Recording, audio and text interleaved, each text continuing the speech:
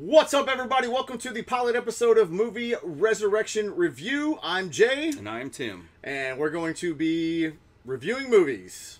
So what's the point of this show? It's to review old movies that you may have seen, you haven't seen, you thought were great, see if they still hold up. Maybe some hidden gems in there, maybe some stuff that you've never heard of, you know, which I guess would be gems, right? Maybe you're like, oh, you know what? These two idiots like it. Let me go give that a try. We're going to take some movies that, actually the next episode is going to be a movie we used to love growing up and not so great. But we're not on that episode yet. We are on the very first episode. And what's the first movie we're going to be talking about today? 3 O'Clock High. Boom! 3 O'Clock High. The story of meek-mannered high school student named Jerry Mitchell who is forced into a fight with the new transfer student bully, quote-unquote, if you will. We're going to walk you guys through this movie, tell you guys more about this movie, and 3 O'Clock High, because that's when the fight takes place, is 3 o'clock on the dot. Let's get into a couple things first. Let's get some details on the movie. The movie came out in 1987. It was written by Richard Christian Matheson and Thomas Szollosi, and directed by Phil Joanou. I hope I said that right. I'm not French. Jacques Cousteau, I don't even know if that's French. I gotta be honest. Ain't that the Italian, the Italian hand right there? Anyways, anyhow, it stars Casey Simasco, Ann Ryan, Richard Tyson, Jonathan Weiss, Stacy Glick, Jeffrey Tombor, Philip Baker Hall, and John P. Ryan. If I murdered anyone's name, I'm sorry. I did not mean to. That's your main cast right now, right there. Sorry. A couple of standout names in this. Casey Simasco. Who was he? What did he go on to do after this movie? You may know him as the pugilist from Young Guns. He's the one who says, regulators, hang on, what's he say? Something to the effect of, you can't be any geek off the street, gotta be handy with the steel, if you know what I mean. Talking about they're protecting the ranch, in other words, which famously, and hell, actually, I gotta be honest, probably more famously, that clip was used in the movie Regulate by Warren G, featuring Nate Dogg. I think a lot of people know it from that, and may not remember it was from the first Young Guns movie. He's the guy who says it, so he's kind of immortalized in that way. Richard Tyson, another standout name here. He went on to do Kindergarten Cop. He was the dad that was trying to go steal his son back in Kindergarten Cop. I know he's done more than just that, but people who are maybe our age, that might be a notable movie you may know him from. Okay. So again, released in 1987. Let's talk about money. Why? Because we have to. Oh, we don't have to. I was the lead up for you. But I'll go ahead and talk. Oh, shit. My bad. All right, let's talk about money, all right? The movie cost $5 million to make. That's $5 million. Back in the 80s, that's a lot of money. That's a lot of money now. I wish I had $5 million to make a movie. Right? First week of box office, it earned $1.5 million. Total, it earned $3.6 million. Now that is a no good. That's a financial failure, is what that's called in any industry. Yeah, that's a financial failure. Yeah, financially that would be considered a flop, actually, right there. So let's go ahead and move on with this. I don't want to really get into any reviews from back in the day. I'm looking at one from Roger Ebert, but he's an idiot. We will talk about the Rotten Tomato score. Ain't he dead? All right. Yes. I don't mean he was smart. I'm just saying. Anyways, So the movie follows Jerry Mitchell, and it's kind of one of those classic kind of 80s, 90s kind of montage scenes at the beginning. He gets up late for school. School in this case, sometimes it's work, whatever. And you got this montage of them getting ready. Couldn't even bother himself with the shower. He was that far. He did wash his hair though, that was kind of. I guess you don't want an itchy scalp, but if you're gonna do that, you might as well just get in and at least wet everything. Pits, feet, crotch, and ass, and call it a day. If you're gonna do all that, it's called a horse bath. That is what it's called. I was trying to avoid saying that, but now you know. So his parent, he has a sister. I forget this. What's his sister's name? I don't Worst know. review ever already. Their parents are out of town, and it's his job to get them to high school. And she's younger than him. They go to the same school. I'm assuming she's a freshman. He's like a senior or something, junior or senior. He rushes off to school. They're late. He's eating in the car, trying to brush his teeth in the car. Almost gets into a wreck. Finally gets to school, picks up the friend, and then they get to school. And he actually runs the school store. You can buy pencils, papers, T-shirts, things of that nature, pens, and Show the your like. cool spirit. Show your school spirit, exactly. All right, so when he gets to school, and right before they show the antagonist, Buddy Revell, you have one of the most well-shot, like this guy is known, you know, as dropping people, breaking necks, stabbing people, pulling knives on people. That was his reputation. Yes, coming just into a the school. badass. Now the way they did it, you have all these different students walking up and talking about him, and where they pan off of one student, they'll go to another one, And it picks up the conversation. Right? I loved that. Yeah, that was actually. awesome. That was really awesome, well done. Yes. And then you get to actually see Buddy Revell after everyone's like, "Oh, he's new here. He's an animal," and then Buddy Revell What is pulls he? up. Decked a teacher, put him in a hospital or something. Pulled a knife on the coach. Yeah, 'cause he just broke played someone's football. neck. Got sent to what's it called? Alternative school, but they called it something else. Continuance. Continuance. Continuance. His reputation basically is he's a bad motherfucker. He doesn't like people he doesn't like to be touched, and he basically breaks anything and everybody who gets in his way. And then you got him pulling up to the school in a busted ass vehicle. Has no door paneling, but that's just what type of guy Buddy Revell is, you know? He's a hard man. Steps Grew up the out hard way. in boots, jeans, kind of dirtied up jeans. This like a white T-shirt over a long john? Yeah. Okay. Long hair, looks a little unkept, a little greasy, but not like the dongo dirty. With the look on his face, like, fuck, here we go again. Pretty much.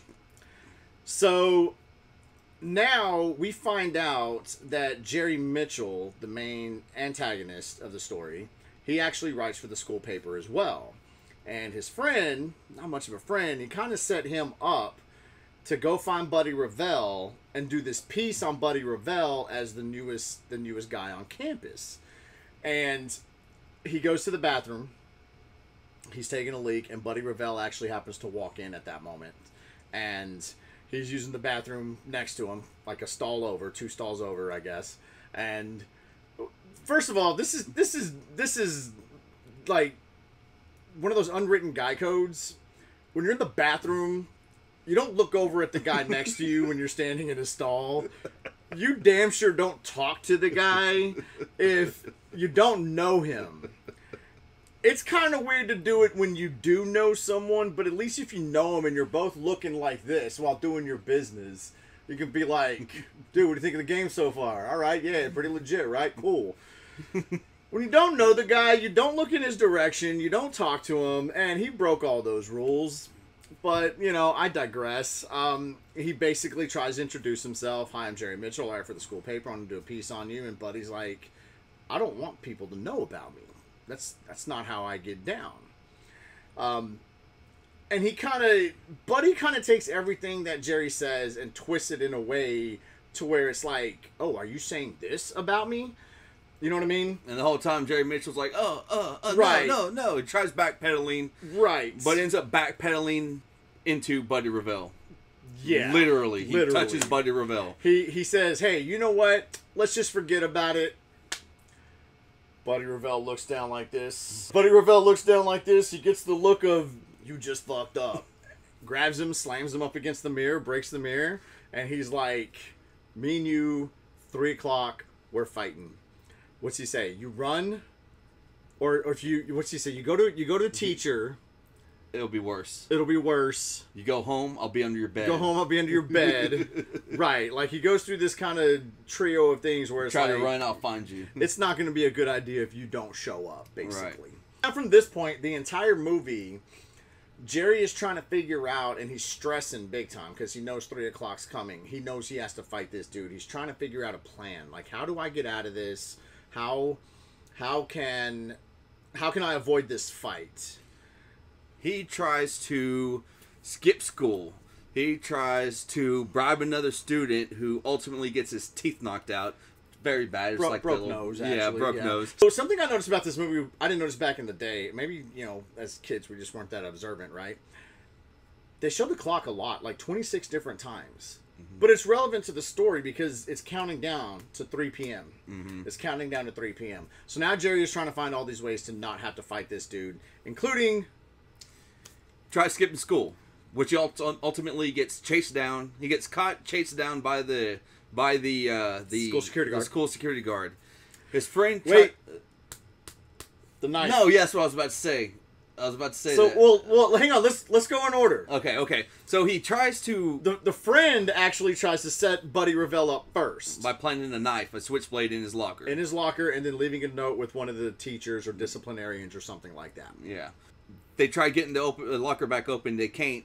So he's like, okay, well, F this. I'm out of here. He tries skipping school. Well, when he does, he gets in his car and the switchblade is stuck in his steering wheel with a note saying, like, 3 o'clock, you die. Something like that. Something to that effect. I'm sure Eric's showing it right now. It doesn't say that at all. But basically, like, you're a fool for trying to do this. Like, you're toast. You're dead meat. Right. So he pockets the knife blade, tries starting the car, opens the hood. Car won't start, and it's all jumped. Everything's cut. The wires are cut on it. So he ends up getting caught by the school security guard and tries ditching him, but the school security guard ends up chasing him down. And takes him to the principal's office, or the dean's office. Principal's office. And the dean is pretty much, well, where's the note? But the security guard let it go in the wind. Which, here is where we get a kind of a... The security guard does like a little lip bite. Like, throughout the movie, there's some kind of weird things and looks, even with the sister at the beginning. Yeah, the sister's like giving him a look that ain't sisterly in the very beginning. It's strange. Yeah. But go on. Okay. So he ends up getting put back in class. Then he tries to pay one of a football player who is known for taking up for another student. Apparently in junior high, this Craig was his name. Yeah. He took up for another student, and Craig tells Jerry, he's like, yeah, but he paid me to do that too. And he's like, I can pay you. So he winds up going and taking money out of the school store register to give to Craig to fight Buddy, to get Buddy off his back. Right. Well, Craig makes the mistake of poking Buddy in the chest like this. Buddy sees it, looks down, grabs him, breaks the finger, pop! Hits him right in the nose, breaks his nose. He falls into a shelf of books, and it dominoes all the way down. Everything. So it starts dominoing the bookshelves, and at the end of the domino, there's Jerry and his friend just standing there looking. But he's just like... It's funny. Yeah. So Craig winds up giving him the money back because it didn't work. Felt bad. I think he let him keep $100 or something like that.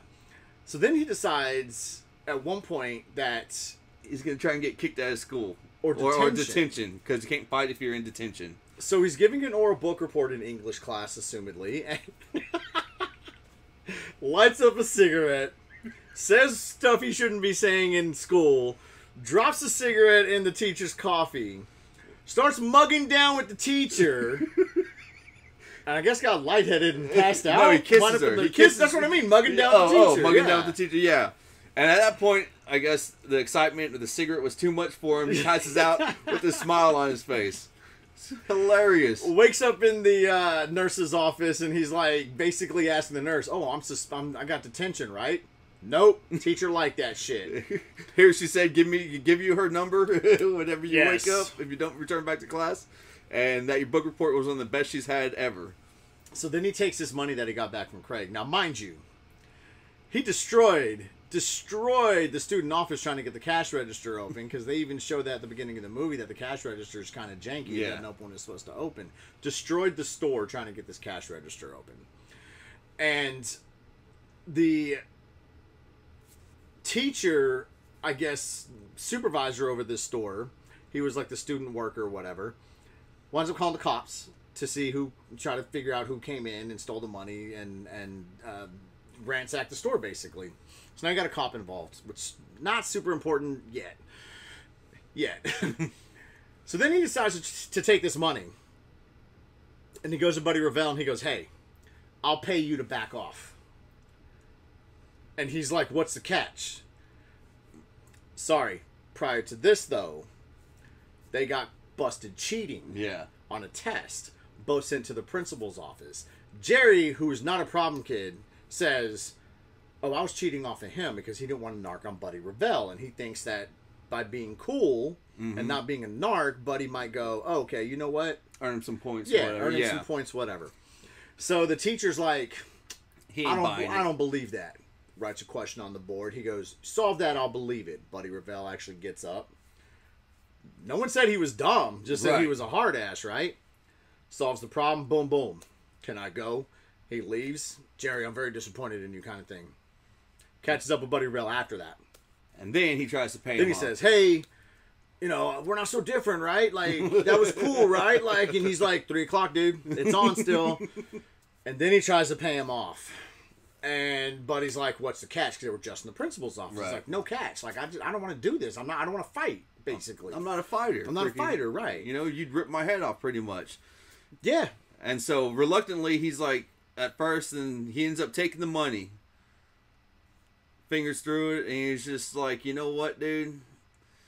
You're the biggest pussy I've ever met. He's like, you didn't even try. Gives him a look. Yeah. Because you didn't even try. And then we find Jerry Mitchell up on the roof of the school with some soul searching. That right there, oh, that didn't set well with him. That hurt. That you know, that hurt. He's like, fucking. He's like, I ain't no pussy, dude. I ain't no bitch. That God. Then that pumped his nuts enough. So he goes and he's like, hey man, give me the money back. And Buddy Revell's like, nah, man, you already gave it to me. No refunds. No refunds, pretty much. And he's like, yeah, well, you can give him the money back. And he's like, you know, no. And he's like, well, you know what? Me and you. Jerry Mitchell calls him out. Me and you. The fight's still on. 3 o'clock. Goes. As he's cutting the corner, he hits a locker. Cuts that corner. He's like, ah. All right, so no one ever said Jerry Mitchell was a puss, right? And in his heart, he knows he's not. This movie has a lot of foreshadowing. Like first couple seconds of the movie, he's late. He hits the alarm clock. He's the only person I've ever known in my entire life. Buddy Revell, I don't think, could do it. That could knock the hands off of a clock with a punch. See, you brought that up to me, and it's one of those old school, like, you hit the snooze button on the top, you know, kind of thing. Most people would just slap it, whatever, and give you a couple more minutes. He hits it, and pretty much destroys the inside of the clock. The hands fall off. Yeah. I didn't notice that back in the day, which you were right. You were like, yo, that's foreshadowing right there. And I'm like, huh. Knowing the outcome of the movie, because this is a movie that we both have seen a million times, right? Yeah. He was like, they're foreshadowing, and I'm like, huh. Okay. You might be onto something right here, right? You might be onto something. Yeah. And so a lot of foreshadowing. There's a scene where he's in the a bio class and they're watching a movie and there's a scorpion that eats a grasshopper and like, oh, the powerful scorpion overpowers Buddy. Grasshopper Jerry. Yeah. He never stood a chance. You know, all that good stuff. So 3 o'clock hits. They go out and it's like the whole school. I've had a fight like this. A whole school. People hanging out the windows. Ooh, and should we end each of these with like a personal story? We could. I mean, we could, right? You guys let us know. Okay, so now it's 3 o'clock. We're getting into the fight. So Jerry Mitchell goes into the center of the circle, and Buddy Revell's there. You know, and Jerry's looking like he ain't no coward. He ain't no pussy. But Mr. O'Rourke pops up out of the crowd. Mr. O'Rourke's the principal. He's like, no, there ain't gonna be no fight today. You know, everyone go home. Jerry, you go home. Buddy, you come with me. And he grabs Buddy's arm to get him into his office. Buddy looks down, one punch, bam, decks him. What's he say? Buddy, you come with me? He said, sorry, Mr. O'Rourke, I don't think I can do that. Grabs him by the arm. He's a touch freak. Buddy Revell looks down, looks at him, bam, drops him. And he's like, one punch, decked him. He's like, all right, let's do this. Yeah, now no one's standing in the way. So then he comes at Jerry, which is weird because like his hits to this point have been perfectly on point. You know, he did it with Craig. He did it with Mr. O'Rourke. He comes in running at Jerry, hits him in the arm, shoulder. Yeah, yeah. So Jerry falls because he did hit him hard, but he hit him in the shoulder. He couldn't hit him in the face for some reason. Weird thing. Jerry falls, and then he gets up, and no. As after he falls, I guess as he's getting up, there's two guys with the camera that are trying to film the fight. Okay, yes. So Buddy grabs the camera, smashes it against the bed of a truck, right? Keeps on walking towards him. Then his love interest in the movie jumps in front. You gotta go through me if you want to. Blah. Just, the friend he picked up at the beginning. Yeah. Go. He face palmed her and just tosses her, right? Move just like that. Well, Jerry didn't like that shit. So that's whenever Jerry's like, "Oh, okay." Yeah. He's like, "All right, come on, you ready?" The balls on this guy though, man. The balls on Jerry Mitchell. He comes running in, full speed, throws a haymaker. And Buddy's like this, sidestep, bam, hits him right in the chest. This is one of the best parts of the movie. He gets hit in the chest and he goes, flies back, falls down. Oh, I laugh every time I see that. At this point, that's when the security guard and the dean come on. Yes. And security guard, he's got this smile on his face like, oh yeah, I'm about to get me some right here. Comes up, tap, tap, tap. Buddy don't even turn around to see who it was. He just whack, dropped him one punch. That's what I'm saying. Immediate punch on point. Hits Jerry in the freaking shoulder? I don't know. Maybe he just wanted to punish Jerry a little bit. I don't know. It was at this point Buddy Revell and his cheating ass decided to put on the brass knuckles. He uses the brass knuckles on special occasions. Anywho, as he's walking up there, he grabs Jerry and is fixing to do a live or die. And then his friend jumps in. Oh, boom.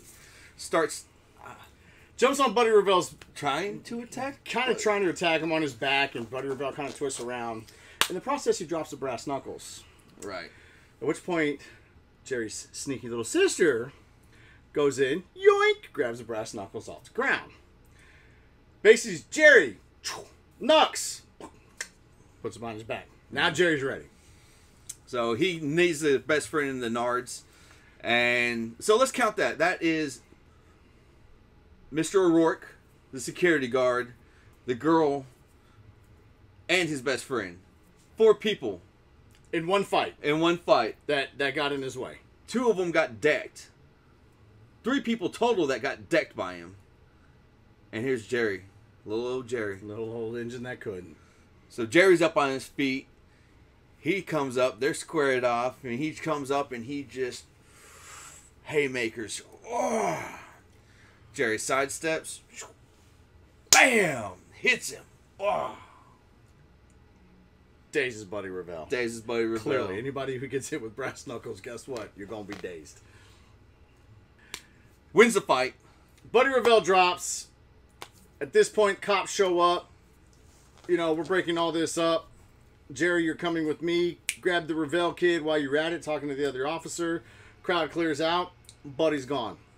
All right, now we're cutting to the next day at school. People heard about the break-in. Mm-hmm.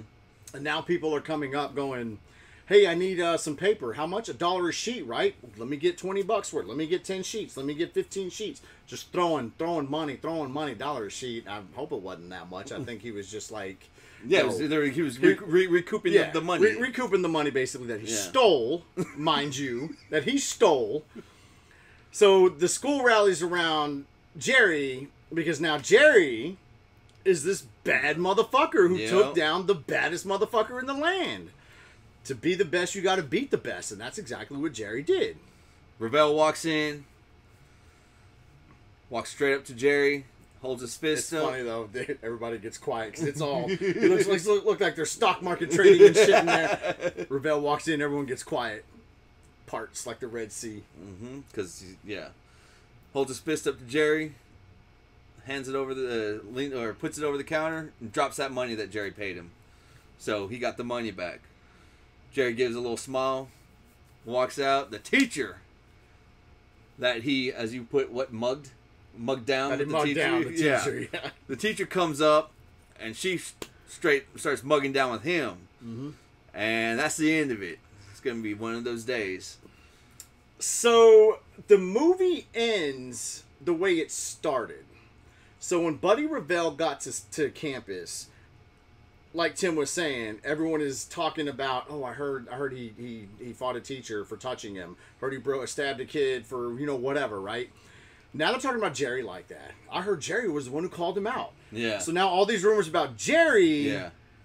Kissing the teacher. Right. Initiating the fight, winning the fight, all that stuff. Even goes so far as to say Buddy Revell planted a knife in Jerry's locker. Yes. Jerry found it. Didn't like that. So he is the next Buddy Revell. Now, I have a theory. It's essentially the next Buddy Revell in the way he's being talked about. Yes. And now this legend has built about Jerry Mitchell being basically as badass as Buddy Revell. Now,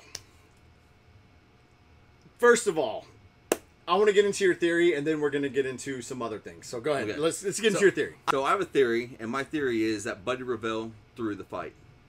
And I say that because he drops the football player one punch, drops O'Rourke one punch, drops the security guard one punch, fights like 4 people in that fight. Even does a wind-up, a running punch to Jerry Mitchell. Now, Jerry Mitchell ain't no bitch. Does a running punch to Jerry Mitchell, makes him do a 360. He could have taken his head off. But what really does it for me is after he gets hit with the brass knuckles, right? He kind of looks at Jerry. And with Buddy Revell, because you see him kind of smile at Jerry at the end, he smiles with his eyes more than he does his lips. When he gets hit. After he gets hit with those brass knuckles. And... he's like, he smiles with his eyes at him, ever so slight, and then he gets knocked out. Now, O'Rourke was knocked out for the entire fight. The security guard was knocked out for the entire fight. When the cop comes, it's like, grab that Buddy kid, a couple of minutes. He's gone. He's gone. Not even a couple of minutes. Yeah, he's gone after like 30, 45 seconds. So, it's an interesting theory, and you brought it up to me that night we watched it a couple of weeks ago, and I'm like, huh. Interesting. Because all Buddy wants is to be a normal kid. He was a born badass and has this following, this legend where every school he goes to, he has to fight somebody. He's always labeled. He just wanted to be a normal high school student. So what you're saying is... So he flipped the script. And it worked. He threw the fight. Hey, he's smart. He threw the fight so everyone will be talking about the next Buddy Revell and Jerry Mitchell... and no one's talking about Buddy Revell anymore. Right. And again, he did give him the money back, and he actually did smirk at him, smiled at him. It was almost like, got my respect, kid, kind of thing. His smirk was more in his eyes than it was his mouth. He did smirk at him, but his eyes smiled at him.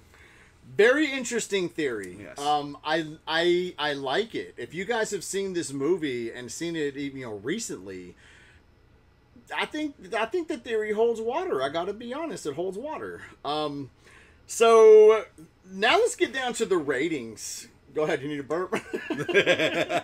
Let's get down to the ratings here. On Rotten Tomatoes, the tomato meter has 57%, and that's on 14 reviews. Now, if you guys don't know what Rotten Tomatoes is, basically it takes critics' reviews and gives it an overall score from there out of 100. 57%. Is that good on Rotten Tomatoes? I don't think that. Oh no, 100% would be good on Rotten Tomatoes. Yeah, but how many things get 100%? I know like Toy Story 3 got like 98.7% or 99% or something like that. But that 57's above average. It's above average. Now we got an audience score based on 5,000 plus ratings from people who have seen the movie. 73%. I got to be honest. If I'm gonna watch a movie, I'm going to go with the masses, what the audience is saying. Right. Instead of what critics think. Critics, I think, a lot of time can get too lost in movie technicalities when it comes to cinematography, when it comes to special effects, when it comes to acting, when it comes to all sorts of things like that. I think they get too lost in that to just go, you know what, I'm going to watch this movie, I'm going to try to enjoy it, let me see what this movie's about. You know what I mean? The audience... especially if they've never made a movie, they're going to judge it based on what they see on the screen. Mm-hmm. And not necessarily things behind the scenes, like, again, cinematography, things of that nature. So 73%. I guess now it's our turn to rate it, right? Yeah. What do you think? I'm thinking 87%. 87. You want to do percentage, like Rotten Tomatoes, or do you want to do out of 10? Out of 10. Let's do out of 10. Let's do out of 10. I'm That's thinking easier, 8 out of right? 10. 8 out of 10? 8 out of 10. You know what? I got to be honest. 80s high school movie. This one was different than a lot of the 80s high school movies back in the day. You know, you got like The Breakfast Club and Pretty in Pink. Nothing against those movies. Fantastic films. But this was different. This was a different spin on that 80s high school movie. Mm-hmm. I'm going to go 8. You can go 8? I'm going to go 8. I thought the acting for the most part was pretty decent. I thought the story was unique, especially at the time. I thought the fight at the end, 6.5 minute fight scene, kept your interest. Didn't seem like 6.5 minutes. It flowed pretty well. It did flow pretty well. It flowed pretty well. Yeah, I like the creativity of him trying to get out of, again, this goes to the writing, out of the fight itself. Mm-hmm. You know, I'm going to go 8. I got to be honest, if you guys have not seen this movie, go watch it. If you've not seen it in a while, go watch it again. It holds up. It holds up. Yeah. So, yeah. I think it holds up. So, yeah, we're at 8 across the board on it. If you guys have seen this movie, let us know what you think in the comments. Is it an 8? Is it a 2? Let us know. Oh, and please, put something down in the comments you want to see us do a review on. The odder, the more obscure, the better. And I'm not talking like, you know, your cheesy C sci-fi films from the 50s and stuff like that. Not that we're above doing something like that. But, you know, we're gonna touch on stuff that we were when we were kids, 80s and 90s. We've got a couple of ideas for, you know, maybe some forgotten freshness in there, like, you know, BMX Bandits or Roller Boys or something. You know, you might see those in the future, but please, if you guys have a suggestion, put it down there. Tim, thank you for being here with me. Thank you, Jay. I gotta be honest, I don't think I want to do one of these without you. Ditto, brother. Appreciate it, guys. See you on the next one. Later.